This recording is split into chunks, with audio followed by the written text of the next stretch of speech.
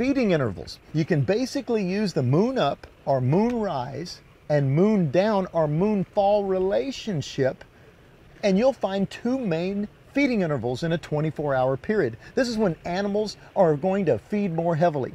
But remember, write this down too, there are minor intervals between the two major feeding intervals. So the day that you can really understand when shrimp migrations come in, when pre-front fishing makes sense, when weather patterns can hurt or help your fishing, when barometric pressure can be a factor, you'll catch more fish. Thanks for your time, and we'll see you in a wide open outdoor adventure. Stay curious, my friends.